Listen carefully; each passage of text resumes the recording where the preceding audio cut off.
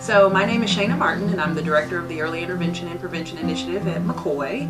We offer at least four Stewards of Children trainings per year through the Learning Network, and that is a training that's a 2-hour training, and it's specifically focused on the prevention of child sexual abuse. So it's to educate adults on how to recognize the signs and symptoms of child sexual abuse, but also how to put in safety parameters and safety nets within their programs and within their homes to make sure kids are kept safe to begin with and not sexually abused. And then how to respond if a child discloses he or she has been sexually abused, and to make sure that information gets reported. So that's Stewards of Children.